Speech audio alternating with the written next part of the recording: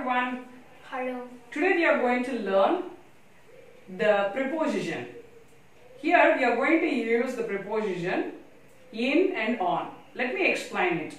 When to use in and on. Okay. You are able to see a chair here. உங்களால ஒரு chair பார்க்க முடியுது இல்லையா? My daughter is on the chair or in the chair. That is the confusion, right? இந்த chairல ரெண்டு hands இருக்கு. So வந்து டோட்டலா என்னது? அது வந்து உள்ள அப்படின்ற ஒரு விஷயத்தை காமிக்குது, பொசிஷனை காமிக்கிறதுனால அவங்க சேர் உள்ள தான் அவங்க உட்கார்ந்திருக்காங்க, ரெண்டு ஹேண்ட்ஸ் இருக்கறனால. So she is in the chair. இந்த ரெண்டு ஹேண்ட்ஸ் இல்லாத சில சேர்ஸ் இருக்கு இல்லையா, அந்த சேர்ஸ்க்கு you can say she is on the chair if it is flat.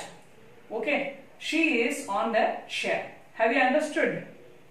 Okay, let's get into the next preposition.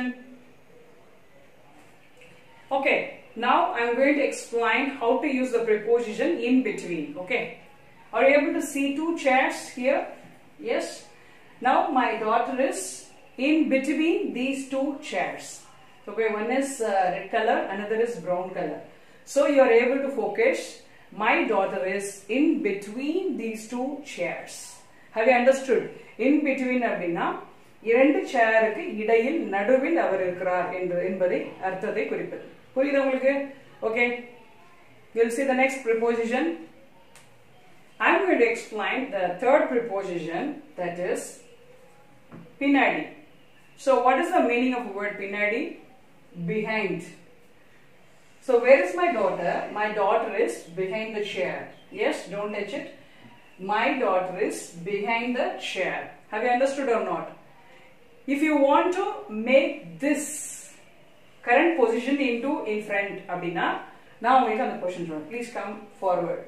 Munadi vaanga. Now you just show the position. Now where is she? My daughter is in front of the chair. Okay, have you understood or not? Everyone, we are going to learn another preposition, that is next to. See, actually now I am not with my daughter, I am far away. Yes. Where is she?